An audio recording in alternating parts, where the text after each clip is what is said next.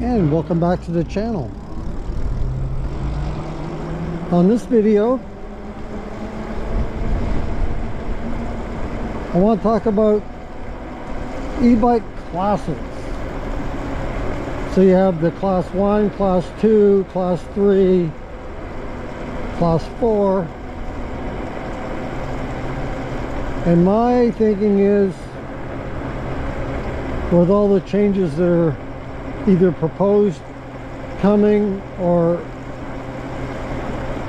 maybe in the not too distant future coming, why not scrap e-bike class levels in favor of speed limit?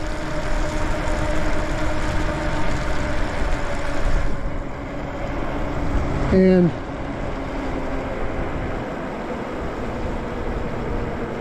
I think it would be a lot less confusing for everyone, and make it across the board. I mean, across the whole US, for example.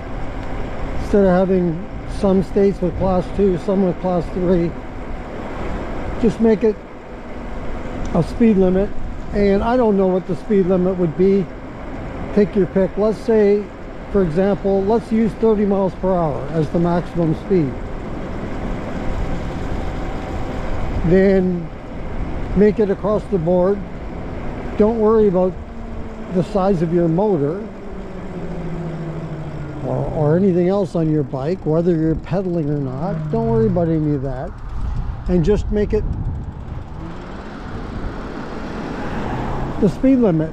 And then, for example, here you see a speed limit of 25 miles per hour.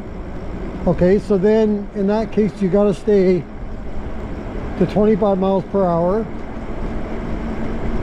abide by the speed limit if it's less than the maximum you can go, and just do it that way. And it doesn't matter if you have a 1,000 watt motor, 750 watt motor, or whatever, as long as you don't exceed that speed limit, whatever the speed limit is set to. And I was using 30 as an example, but I think 30 would be a pretty good one. I'd actually like to see it go to 35 would be better, but that would make it so much more easy to understand and less complicated. And the situation where you have, well, you can go 20 with the throttle but not 28 unless you're pedaling, makes absolutely no sense to me at all. That makes no sense. That the 28 miles per hour, you cannot pedal to go 28. Or you can not throttle, I should say, to go 28. It's so silly. But anyway, that's my thinking, is that we would all be less confused, and if we set it at a certain speed limit across the board. And then if you get into situations where you're on a path or trail and there's pedestrians around, let the those should, in my opinion, should never exceed 15 miles per hour, and that's at the most, and that's when there's nobody around. When there's people on the trail, it's hard to get going very fast unless you're going to mow down people, which we don't definitely want to see happen. And you got to take it easy and share the bike path with everyone else. So I think probably 10 to 15 on the bike path, but I think you should be allowed to ride on the bike path. And then you could do up to 30 on the road, provided that the speed limit on the road is that much or greater. But I'm just using 30 as an example. That would be pretty good. I think 35 would be the best.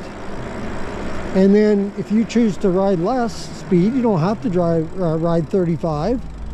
Then you just ride whatever speed is comfortable that you like to ride. And that pleases everybody.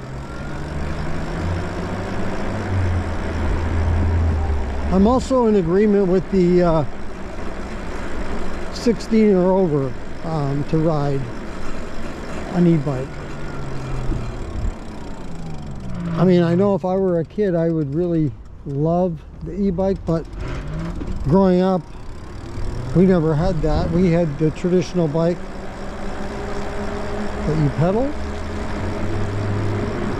But I think 16, you're a little more responsible at that age than you would be, say, when you're 12, or you should be anyway. Let me know what you think in the comments below. What would you do? Would you keep the class levels the way they are? Would you like to see changes? And let me know either way. Hey, if you want to see changes, what would you like to see changed and how? Or do you like my idea of just scrapping the class levels and just going for a straight speed limit?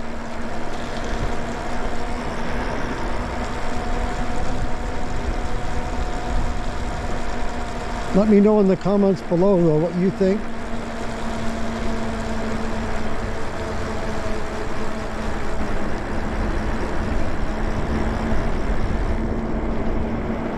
There's a little bit of light rain is coming down. We're going to get a mixed bag again today of just about everything. They're saying even thunder and lightning we could get. We could get hail, snow, rain, wind.